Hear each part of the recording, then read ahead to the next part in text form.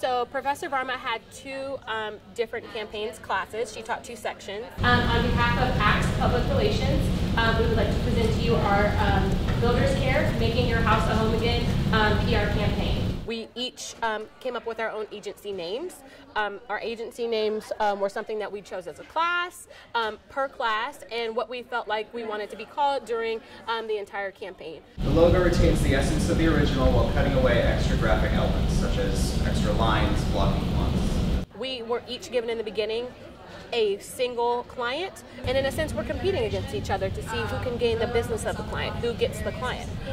And that's how this campaign is For the volunteers, we found that they were mainly from the age group of 55 to 64, where a majority of them are from the male population. And we worked really well together. We had Professor Varma as kind of she was our professor, so she was our leader throughout the campaign, but she gave us free reign to kind of build the campaign on our own, which I really appreciated. It let us do our own research, let us form our own strategies, which was awesome. According to our survey, we did find that our demographics, the age group that we're trying to target, love to do stuff outdoors and doing stuff with their families as well.